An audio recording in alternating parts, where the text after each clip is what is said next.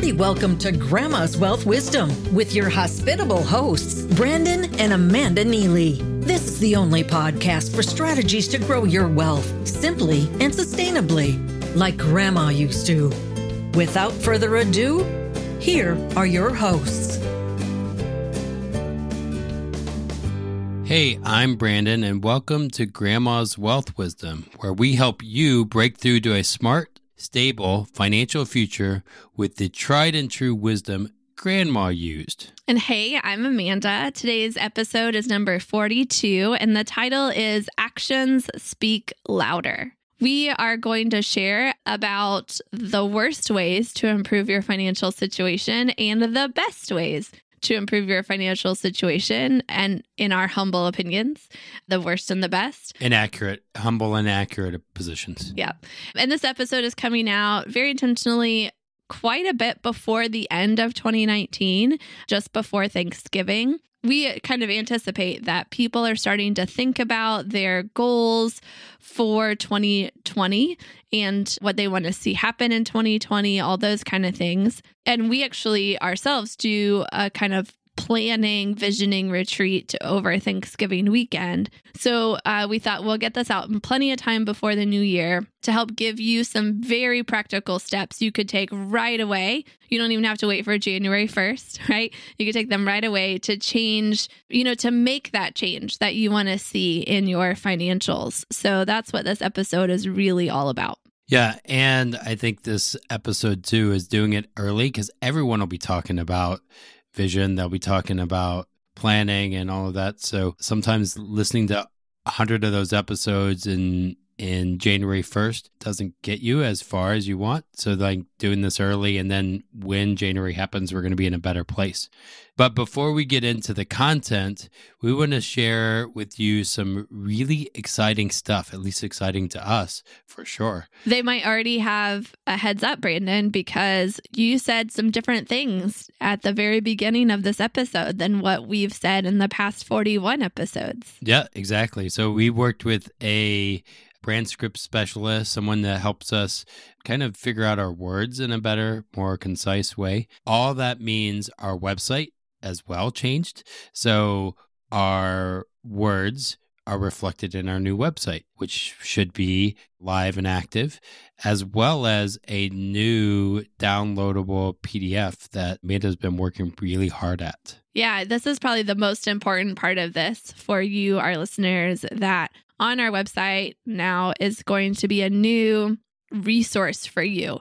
We call it Grandma's Top Tips for an Independent Financial Future. And in that PDF that you can download there on the website, you're going to get the 5 top tips that Grandma has for you and a little bit of behind what they are and how they work. And then there's also a couple pages of what is Grandma's strategy? What are some of the top things to know about it is also included in that PDF. So make sure that you check out the new website, but most importantly, you get those top tips. Some of the stuff we've talked about a little bit on the podcast, but this gives you the top tips in a very succinct way. You can print it out, you can save it on your computer, come back to them as often as you want, and really put them into action. Yeah. And the PDF looks really good. I might say it is a really good looking PDF, I think, for what a PDF, if a PDF would look good looking. It's an attractive PDF. Attractive. There you go. So that's all I got for that little commercial here. Now let's get into the episode. So the title is Actions Speak Louder. Actions speak louder than what, Amanda? Well, I guess than words. Yeah. So one of my biggest pet peeves, and I've shared this in the podcast previously, is when people ask, can I pick your brain? I hate it when people ask that. So, Brandon, can I pick your brain? No. No. I hate it when people do that. It's because they want all my words, and they oftentimes don't want to take the actions that would accompany or the actions I took to get the results that I wanted. And the problem is it's just words. There's nothing to it. I remember this professor, and I might have shared again in the previous episodes, that asked us to come speak to their class. And she told me, She teaches entrepreneurship because she couldn't do what we do. So she speaks about it because she couldn't do the actions that reflected what we do. So then she invited us, we shared, and it's kind of like the same idea of, can I pick your brain? And it was really frustrating to me. Yeah, it's kind of like, anytime you're going to learn from someone, I cringe if I ever hear them say, do what I do, don't do what I say. Or, like there's like that phrase, you want to follow people who walk the walk or like walk the talk, not just talk the talk. It's kind of one of those things that's part of how we think. But when it comes to our money, like in the advisors that we get about money, that's one of the less common areas that we apply those same lessons, right? For like when you're working with an advisor, have you ever asked them, what do you do with your personal money? Are they doing what they're telling you to do, right? Would you want them to be doing what they're telling you should do? Would you want them to have a good budget if they're telling you to have a good budget? Would you want them to be buying the same kind of stocks that they're telling you to buy those stocks or what have you? Same with, mentors in all kinds of different areas. You want them to be walking the talk, not just talking the talk. But this also comes down to banks. We have a pretty big thing that we've learned from other people that banks are really smart financial institutions. They know how to make money. They know how to work. Even when they're maybe on the edge of collapse and they get a bailout from the government, there's some intention behind there, some smartness, right? But what if you could do what the banks do, not what the banks tell you to do? What would that look like? And we've had a lot of fun exploring that, and we continue to explore that with people to do what the banks do, know what the banks tell you to do. Because the banks tell you, give us your money and we'll give you maybe 1% interest on it. Meanwhile, they're lending it out and making 9-10% interest on it. What if you could do that kind of thing, right? Instead of just giving them your money and letting them make all the profit off of it. So that's kind of where some of you got to be careful what you listen to and look for the actions behind those words, right? Yeah. So obviously, and again, I have to say, obviously, we need actions, not just words. Like in order to get to the results we want, we need actions, not just a vision board that says, hey, this is where I want to go. And we write down these words, but we need actions to reflect that. Like we said in the previous episode, philosophies don't change anything. Actions lead to change. Again, philosophies don't change anything. Actions lead to change. But we will say there is some power to words. There is power behind vision boards. There's something like behind the actions that maybe can propel those actions forward and give those actions meaning. And I think vision is a great word for that. To have a vision, your actions are getting you where you want to go. Like actions by themselves, there's that, I think it was some like football person. I always get those people confused that said like, if you don't know where you're going, you'll end up anywhere or something like along those lines. Like you have to know where you're going and then that's your vision and then your actions lead you toward that vision. And that vision is words, it's pictures, it's out there in the future. It's not in reality yet, but you put those actions together to get to that vision. So in 2020, everyone is going to be talking about vision. For some reason, when we get to that year, 2020, that whole optical thing, it's going to be all about vision. I mean, I'm telling you, I'm no psychic, but I bet you there's going to be so many podcast episodes about it. And I think it's going to get annoying. But at the same time, vision is really important. We need to have a vision for the future. We need to kind of know where we're going. We need to have those vision boards. Yeah. And in fact, just thinking about vision, Brandon and I both wear glasses. If we don't have our glasses on, we're stumbling around. We can't do anything. And we have to be really careful, have a backup pair. Like, no, our vision is going to be there for us because we're both like very bad without that vision. That's a pretty cool metaphor for life, right? You got to put on your glasses and then take your actions forward. I know if I've lost my glasses, if they've fallen on the ground, I'll call help to find them for me. I've called Amanda and saying, I don't know where they're at. Yeah. So that's just like a good metaphor for, taking some time to set your vision for your life. Put on your glasses, whether those glasses are like your next year vision, whether they're your 5-year vision, whether a vision for your entire life, doesn't matter. You got to put on your vision. You got to get that clarity on what you want to do and how your money needs to work for you to get to where you want to go, right? Let's all put on our glasses, and then now let's look at what are the steps we're going to take. What are some actions that you could do to help get you to that vision that you have for yourself? Grandma always said, eat your vegetables. She loved making home-cooked meals with healthy food and from-scratch desserts. Would you create a diet of fast food or cookie-cutter financial products that made you fat and bloated with fees? Or would you like wholesome, time-honored wealth strategies served with balance and trust? Get started with your healthy money planning by downloading Wholesome Wealth Recipes. Your Moolah cookbook is waiting for you at grandmaswealth.com. So before we say what to do, I think big thing is what not to do. Absolutely. So here's the thing. Don't go backwards and look at all your transactions for 2019 or all that wasted time or whatever that you did in last year, 2019 or 2018 or whatever. Don't go backwards. Instead... Wait. Before you get to the instead, I know too many people that download all their transactions from their bank or go, download all their PDFs, monthly statements, or get their file out where they put all those statements throughout the year. And they look through and they say, here's how much I spent on electric each month. And here's how much we spent on eating out. And they play in Excel, or they put it into QuickBooks or into another software or something like that. Mm-hmm. And maybe they do it in pen and paper. I think that is just a total waste of time. Unless you've already done it, right? And you're doing it throughout the year to kind of maintain things. But at this point, looking backwards, if you haven't been tracking so far, I think is a waste of time for most people most of the time. And you don't need to look back. You need to start looking forward. So go ahead with your instead, Brandon. Sorry. Yeah. So then instead, forgive yourself for your mistakes this year and in previous years, and then build a plan to move forward. But really, it takes a thing of forgiving yourself.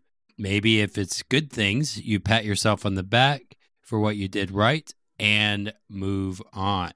Go into the next season, not reflecting so long for hours, days on the past, but looking into the future. Yeah. So now we can get to what to do. The first thing to do is just start with what you have. Find out what your account balances are. How much do you have in your checking? How much in savings? How much in your 401k? How much on the credit cards? Just get the balances and then ask what the funds that you have need to do for you. What does that $100 in your checking account need to do before you get paid again? What is that $5,000 sitting in your savings account for? Or however much it is, give those dollars that you have purpose and meaning behind them. Say what they need to do and start from that point where you start with your current balances. Well, for example, if you want to be more generous, maybe you increase your giving by 1%. So this is, once you have those account balances, now you're ready for action, right? So that's the first action is just to know your account balances. And then you've got your glasses on, you know what your vision is. Now you find the next action. And this is the examples that you're going to give is these next actions, the first step that you take after having those account balances ready to go. And you know what those dollars need to do for you. So then you would, if you want to be more generous, maybe you increase your giving by 1%. If you want to save more, maybe you start with saving 1% because you know what those numbers are, and then you can incrementally increase them. And then another example is if you want to start a business, maybe you set aside 1% to save up for the startup expenses or for that LEAP fund. So you start, again, maybe 1% is too small. You would know what that percentage is. Yeah, but the idea is you find the next action, the first action that you can take, and you take that action. You say, okay, the next time I get paid, I'm going to take 1% or 5% or 10% or whatever, and I'm going to put it in this bucket over here. I'm going to give it to a charity. I'm going to put it into a savings account or into grandma strategy. I'm going to, do something like that. And that's my next action. And so then once you've determined your next action, then you can start to set the course for how you get from where you are and that action that you just took to getting closer and closer to your vision. So using those same examples, if you want to be more generous, or save up or get that business started, maybe you start with that 1% change, but then you say, okay, next month or next quarter or however long you want to settle into that 1% change that you made, that small step, then you move up to 2% or 4%. And you do that on a regular basis. So if you, let's say December 1st, you start with 1%, then January you go to 2%, and then February 3% until you reach that vision of whatever it was that you had. Or maybe you do it on a quarterly basis where you start December and you do that for December, January, February, and then March 1st, you move up. And maybe you move up 3% or 2% or whatever. Kind of give yourself stepping stones to get to that ultimate vision that you have. It could be, something like you want to give 10% of your income to charity, work your way up to it, or just jump right there, up to you, but figure out what that next step is. And then after that, what is the next step after that? But only go like 2 or 3 steps down the road. Set up a system for how that goes and what you want to do with your money from there. Anything you would add to that, Brandon? I think just, again, having those steps and not just thinking 10 steps down the line. And as we build this 5-year goal, trying to be in that 5-year mark, not whenever we should be in our 1-year mark, and really building those little incremental things that will then build to that 5-year goal that we want. That's going to really get you there. Yeah.